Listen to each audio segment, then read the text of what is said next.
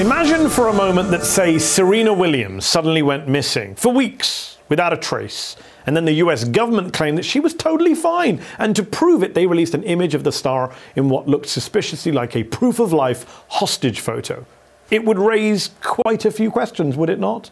That's basically what happened to China's top tennis star, Peng Shuai. She has been missing from public life for more than a month after she accused a top Communist Party leader of sexual assault. An email purportedly from Peng was released by Chinese state media several weeks later, claiming everything is fine. State media then distributed images of Peng attending a youth tournament in Beijing on November the 20th. Neither the images nor the email could be independently verified. Concern over Peng's safety has been building, and this week it reached a breaking point. On Wednesday, the Women's Tennis Association announced a suspension of all tournaments in China.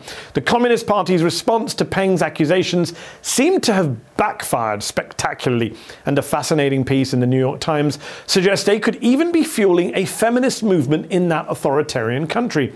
Joining me now is the author of that op-ed, journalist and author Leta Hong Fincher. Thanks so much for coming on the show tonight. In your piece, you write, quote, "The upper echelons of the Chinese Communist Party have been largely impenetrable to scandal and enjoyed relative respect from much of the population, but Miss Peng's allegations raise the spectre that not all is well within the elite ranks and that maybe she's not alone. More women could speak up, the floodgates could open, and the party can't have that." Why is this case so different? And do you really believe it poses some kind of potential existential threat to the Chinese Communist Party?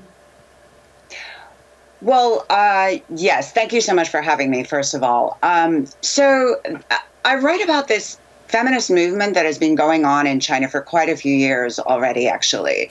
And the Me Too movement has gone on for several years as well, which is extraordinary given how tightly the internet and the media are controlled in China.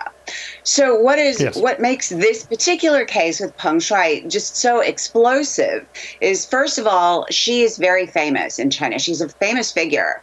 And her lengthy accusation against a senior Communist Party official was up on Weibo for almost half an hour. And so I think several million people at least saw it. And then she is accusing one of the most powerful men in China of sexual assault. And we never hear about these senior leaders in the Communist Party ever. We don't know anything about them. So the two people involved alone make this just a bombshell. Yes.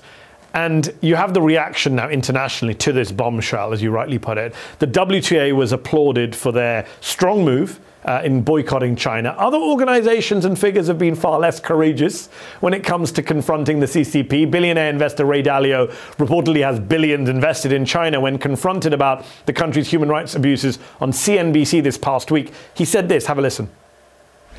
As a top-down country, what they're doing is that it's that kind of like a strict parent. They behave like a strict parent.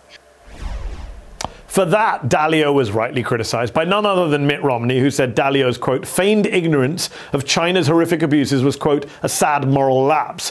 But it's not just Dalio. You have Disney, afraid of confronting China.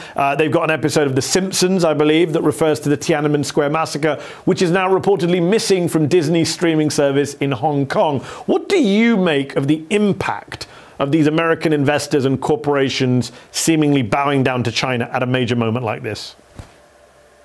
So this is very typical. I mean, for many years now, major corporations have all silenced themselves. They're extremely reluctant to say anything remotely critical of Beijing.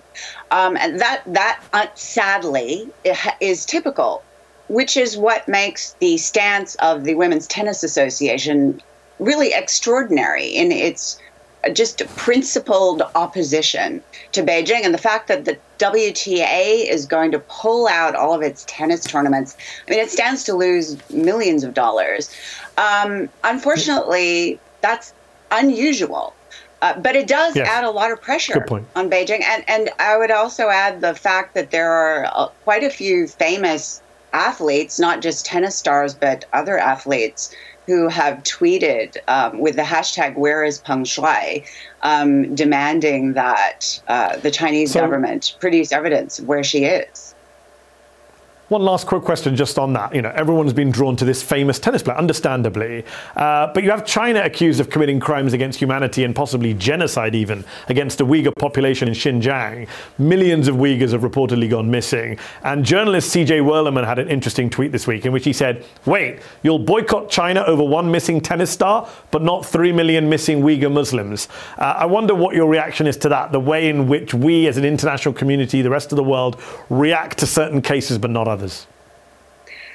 Yes, I mean, I think that it's natural to be drawn to the story of one human being. That's just the way our media works, and so